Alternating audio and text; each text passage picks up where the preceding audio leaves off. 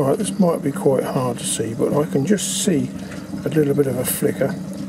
That is in the riser tube.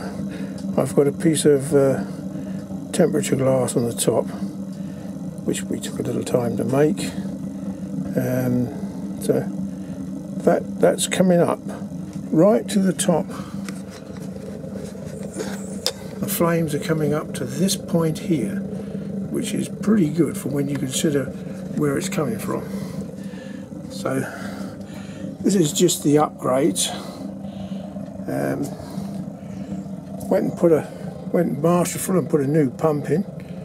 Oh, that was terrible. Have to buy a new pump. And then over there, just zoom in, I've blanked off part of the slot that was there. So I've put an 85mm piece in the slot. So you've got like a 12mm hole each end now. That's what I've done. We'll just go around the front. Excuse the wobbly bit. We're just moving around. Right. Next upgrade on the front there, I've used a piece of high temperature glass. It's 700 degrees that glass takes. And what I did, I bought a window and cut it in half, and that gave me exactly what I wanted for my fire. And to cut that, what I did, to make it easy for you if you want to cut some, I sprayed it with 3-in-1 oil, and then I used a diamond cutter across it as you'd cut a normal piece of glass, and it came out perfect. The other upgrade I did was here on the hopper. That was 3-inch, and I've changed that now to 4-inch, which is there. And what I did is this piece, I cut a piece of 4-inch box in 4 pieces and then welded up the gaps. So that's what I've done there. And as you can hear, it's percolating quite nicely. I went indoors and nicked her oven temperature gauge. So I've stuck it on there just for a bit of fun, and it's totally rubbish as usual. I don't even think you can see it. Oh, it's rubbish. It's not focusing on that. There we are. Oh, it's decided to focus now. There we are. I nicked her one out of her oven. But it ain't no better than the others. It's still cheap nasty.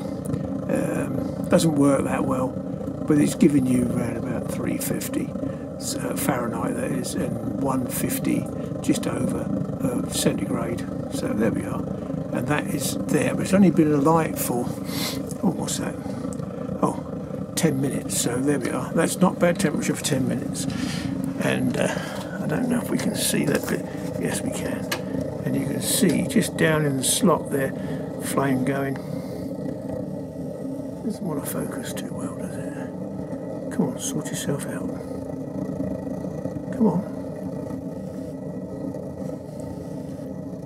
Try to get into focus. There we are. So you've ended up with a 12mm slot each end and a little hole each end. And the reason for that was I was getting a little bit of smoke. But other than that, it's running quite nicely. It was nice to have the lump of glass on the front so you could see in there. I've got about 15mm gap under the door at the moment, but there we are. That's what I did. And once you weren't looking, we nicked the bottle opener. Makes a great handle, the bottle opener. So I was well pleased with that. You have to have a bottle opener to make the door handle.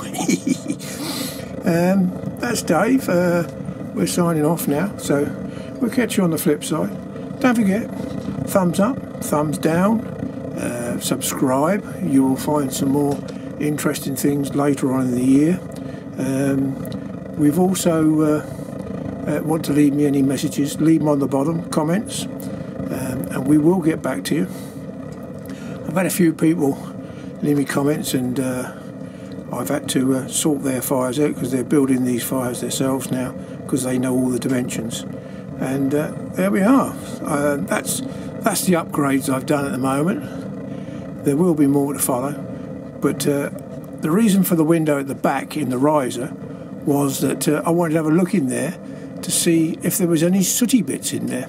And when I went to look to clean it out, it was absolutely clean. So I was well pleased.